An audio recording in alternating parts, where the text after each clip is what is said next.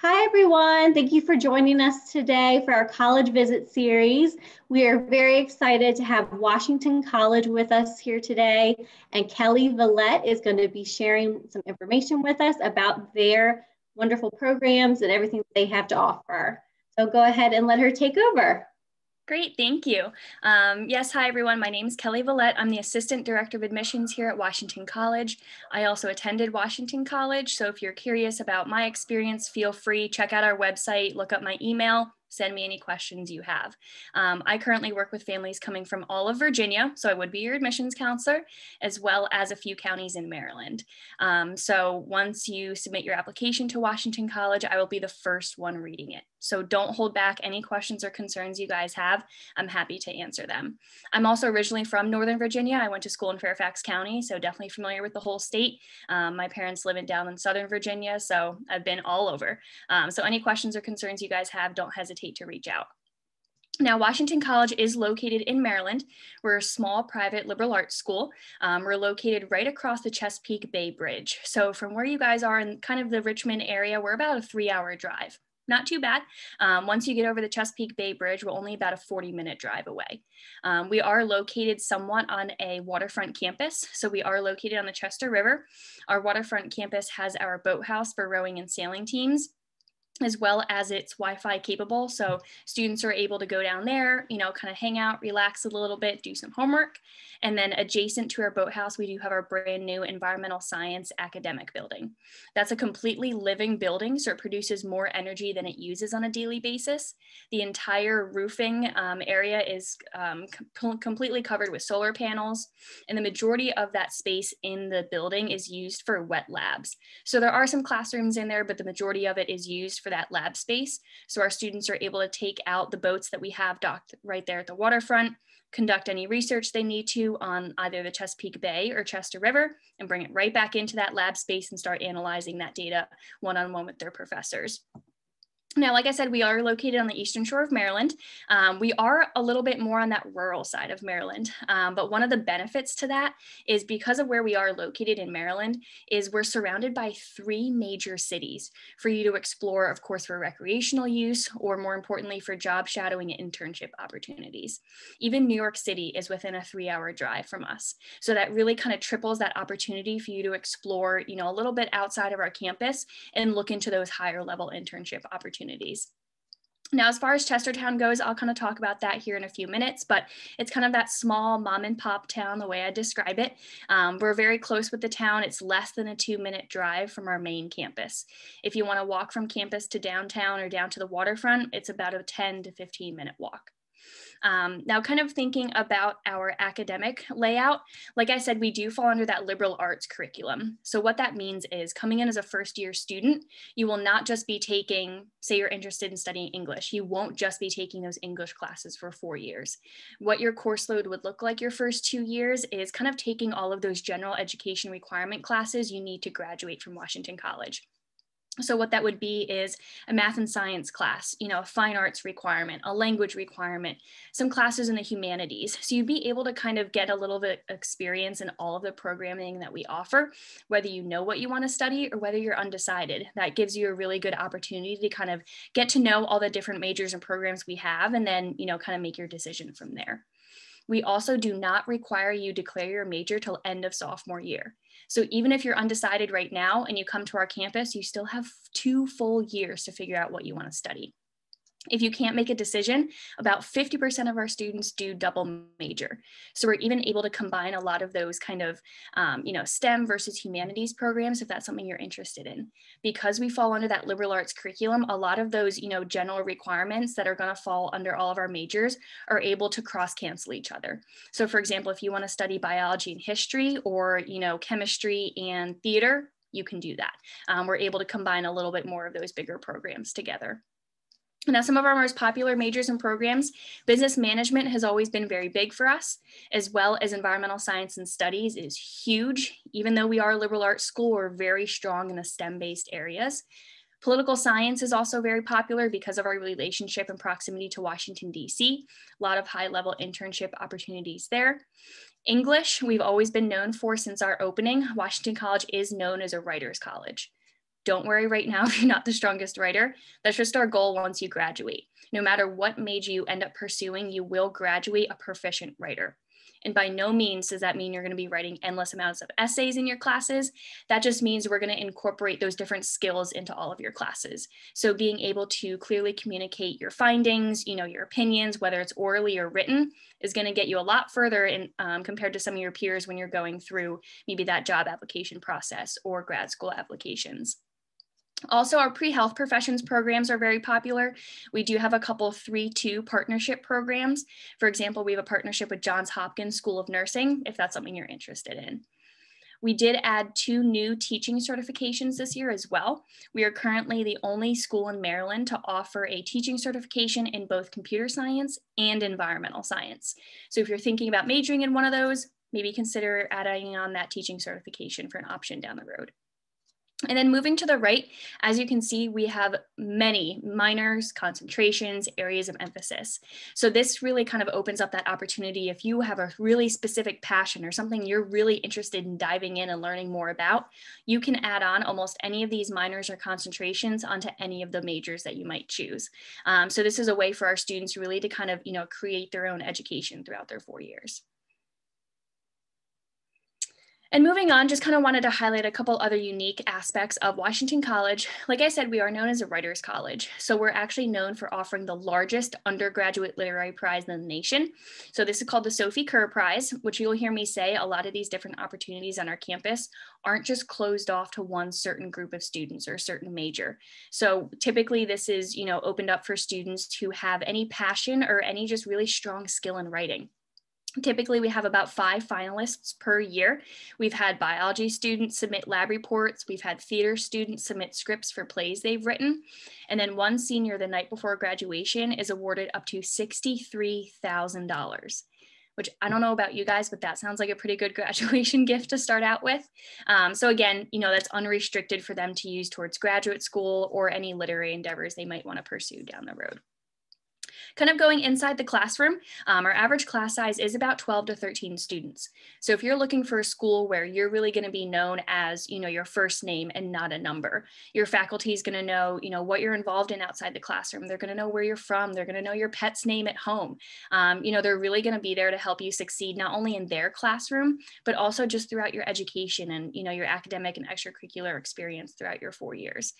We really kind of, describe not only our fellow peers as faculty, but also our faculty as family, right? They're not just there to see you in and out their classroom every day. They're there for office hours, before, after class, evenings, on the weekends. They're there if you need a recommendation letter for grad school or a job interview or internship opportunity. They're the ones going to be able to write it for you. And it's going to be a little bit more of that personal touch because it's that small classroom experience. They're going to know your strengths and they can kind of really talk towards that as well. Now, a lot of our courses that we offer, some of them you can't get away from that lecture style based teaching. However, the majority of the classes you would take are discussion based. This is something I really valued about my education here is I wasn't just sitting in a classroom 24/7 mindlessly taking notes. We were actively engaged in the material. We were debating in class, discussing with our peers, one-on-one with the faculty members, being able to really kind of understand putting yourself in someone else's shoes and understanding, their background, where they're coming from and why they think that way. That was something that I really valued from a lot of the classes that I took here. Now, moving outside the classroom, something that Washington College really kind of focuses on is getting you outside the classroom and getting you that hands-on experience. If you're thinking down the road, job applications or even grad school applications, a lot of employers, they're going to say, hey, it's great you took that accounting and finance course, but can you actually implement it in the real world? Have you had that experience? So we really try to get our students out the beginning of sophomore year, at least job shadowing, if not getting that internship opportunity. About 65% of our students will complete at least one or more internships throughout their 4 years. So you'll start working with our career development office your first year on campus, start working with a counselor, you'll get that rough resume and cover letter written, you'll attend workshops on resume building, how to build a LinkedIn profile, how to answer difficult interview questions. And And then we also offer career fairs each semester. We will be able to meet not only local companies, but also those bigger companies in those 3 major cities surrounding us. Stanley Black & Decker, which is based in Baltimore, they come over to campus and virtually a lot to help our students out with mock interviews, for example. So we're able to provide, a lot of that experience ahead of time before you get out to that internship, but before you start applying to jobs your senior year. We want to make sure that you're comfortable and, qualified even on paper to kind of jumpstart that coming into your senior year. Now, thinking about the environment around us, like I said, environmental science and studies is one of our top 5 majors here. The reason why is because we have a lot of opportunities located right there in the Kent County area for our students to explore and do research on. We have an over 5,000 acre river and field campus 10 minutes away, which encompasses grassland, wetland, a bird banding station, and observatory for students to use for their own research. We also do offer something called the Chesapeake semester. Now, this is a 16 credit course offered to any student, no matter what their major is. Typically, the first half of the semester, they'll take trips out to the Chester River, Chesapeake Bay, different waterways in between. And then the second half of the semester, outside of COVID years, typically they take a trip to Belize and they'll compare the 2 watersheds. No matter what your major is at the end of the semester, you'll get a concentration in Chesapeake Bay area studies attached to your major, which again, thinking down the road, whether you're applying to jobs or grad schools, that's going to be something really unique to kind of pull out of your pocket and use for your benefit. Now, again, because of our proximity to Washington, D.C., that brings in a lot of students here wanting to study political science, international studies relations, maybe adding on a minor in justice, law, and society. So we do have some pretty high-level internship opportunities because of the relationships that our board members have here with, for example, the Smithsonian Museums in D.C. So we have an internship program over the summer called Explore America, which brings a group of students down to D.C., and we've had students go behind the scenes in the National Archives building using those documents for their own research as well.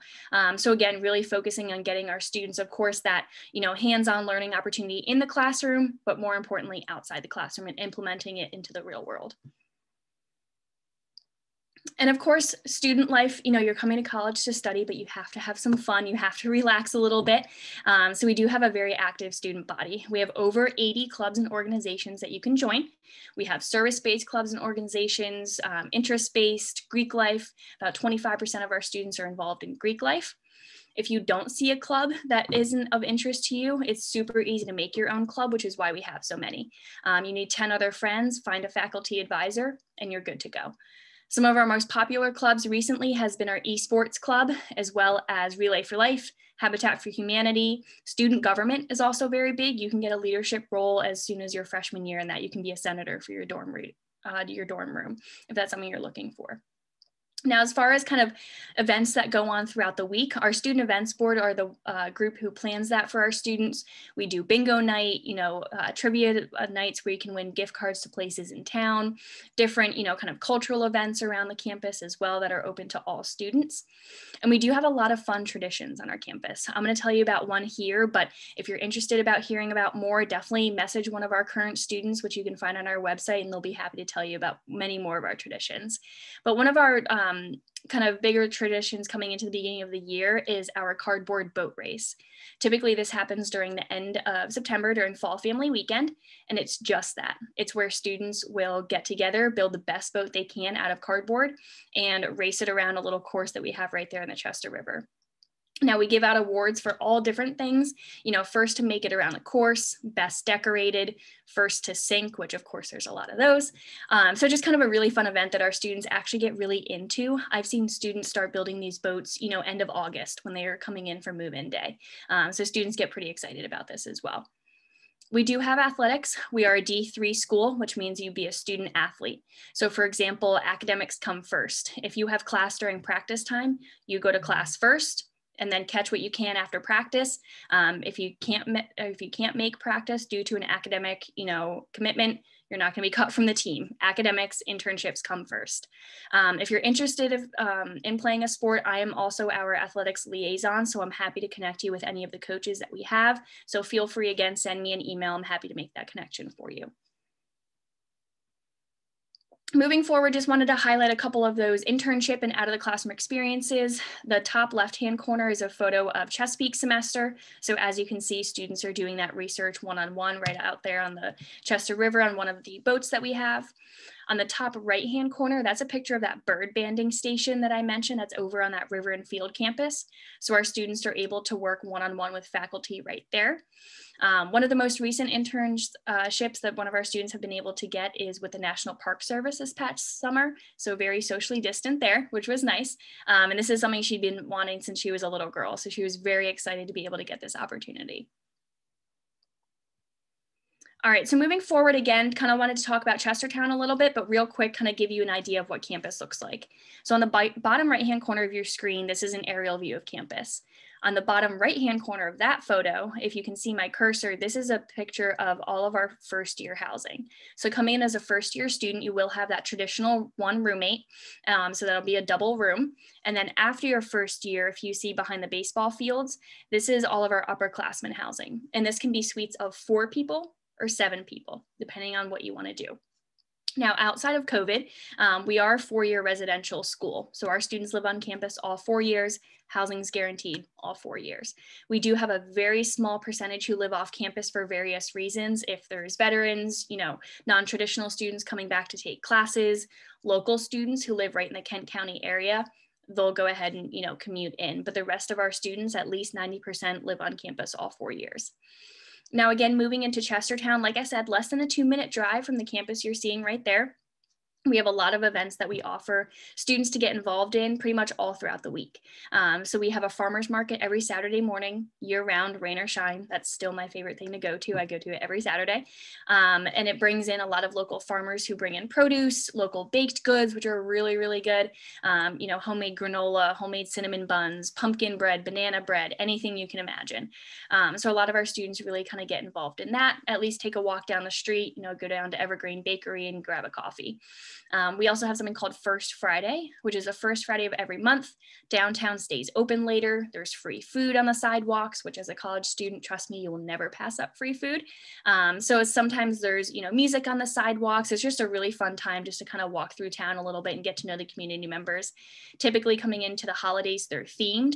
So usually in December, we do a Dickens themed festival. So the entire main street is shut down. There's bonfires around so you can roast marshmallows. There's caroling going on. Events down at the waterfront as well that you can attend. Now, again, looking at that waterfront, like I said, we do have that boathouse down there that's open to all students. So we have free paddle boards, canoes, and kayaks that you can take out whenever you want as well. All right, and finishing up real quick, just wanted to kind of cover general kind of things about the application process, anything about admissions. We do use the Common Application. We're completely free on the Common Application, so very easy to apply. We also do have our own institutional application. Does not matter at all, whichever you use. I typically suggest for my students, if you guys are applying to at least, 2 or 3 schools or more using the Common Application, just add us on there. It's going to make your life 10 times easier versus maybe if you only end up applying to Washington College or maybe 2 schools, use our own application. It's shorter, so it'll make your life easier on that end and save you time. We are a test optional school. We have been test optional for several years now. Because of the lack of testing available right now, we have removed that GPA requirement and most likely going forward as well. So there's no eligibility requirements to be able to apply test optional. The only thing you'll have to do is fill out kind of an agreement form, which you can find on our website, send it in with your application, and you're good to go. You will still be considered for our merit-based scholarships, even if you apply test optional. So if you're looking at just test optional schools, take a look at their policy because a lot of them will take you out of the running for those scholarships. So just keep an eye out for that. Now, as far as the 3 different deadlines, we do offer 3, really depending on what you're looking for. Early decision for us is binding. So that means, at the end of the day, you're ready to apply. Washington College is a school for you. You want to commit. You can afford it 100% financially. When you submit that application, we will have you sign an agreement form saying if you do get accepted with us, you will withdraw any other applications to other schools and you will come to Washington College. Please don't feel pressured at all to apply early decision. There's no extra scholarship consideration or anything for that. Just, there for that small group of students who know, this is a school for me. Early action is non-binding, and this is our largest application pool. So this is what I would really stress you guys being my students apply for. If you want to make sure that you're being considered for any and all scholarships you could be, applying before December 1st is going to put you in all those groups. So definitely put, whether you're, senior listening to this or junior, put December 1st in your calendar and kind of, go towards that. Again, that's non-binding, but you will get pretty much a very early on notification for that as well. And then our last deadline is regular decision, which is also non-binding, and that's February 15th. Now, when you're researching other schools, you might see they have what's called rolling admission, which means they're going to accept your application all the way up until May 1st, which is that National College Decision Day. However, for us, our last deadline is February 15th. So remember Valentine's Day, give yourself 24 hours, you'll be good to go. We do have rolling notification per se. So what that means is the earlier you get it to us, the earlier we're going to get back to you. We will not wait traditionally until these notification dates to send everything out. We get them out kind of in different rounds as well. So you'll be able to kind of hear back a little bit sooner than maybe other schools. As far as the virtual interview goes, we do offer them. They are not mandatory at all for the application process, but very highly encouraged. Again, since we are a small school, especially within our admissions office, I'm going to spend at least 30 minutes reading your application. So the better I get to know you, the better I'm going to be able to read your application, the better I'm going to be able to go to bat for you if your scholarship or if your application goes to a scholarship committee for review. So the more that I can communicate with you before you submit your application, that's only going to help you out down the road. So again, not mandatory, but highly encouraged. We also do track demonstrated interest. So again, that's going to be something that's counted towards your application. So signing up for that interview, sending me an email, calling me, setting up a meeting, visiting campus, whether it's in person or virtually. That's all tracked through your application process, and that can help you out down the road as well. So don't hesitate to reach out to us. We're here to help. We have a bunch of our student ambassadors on our website that you can talk to. If you're interested in a specific program, choose a tour guide who's in that major, ask them some questions. Don't hesitate to use other different avenues other than myself, because you'll probably be sick of listening to me talk. So reach out to our faculty, reach out to our current students. They're here and they're ready to help you. So that's all I have right now. I want to thank you guys for listening, and please, look up my information on the website, look for my email, send me any questions or concerns you have. If you want to be connected with a faculty member, I'm happy to make that connection for you as well. So thank you again, and I hopefully look forward to reading your application soon. Thank you so much for joining us today. This information has been wonderful. We really appreciate it. And we'll post your email address with the video so that our students can reach out to you if they have any questions. Perfect. Great. Sounds good. Thank you. Thank you so much. Have a good day. You too.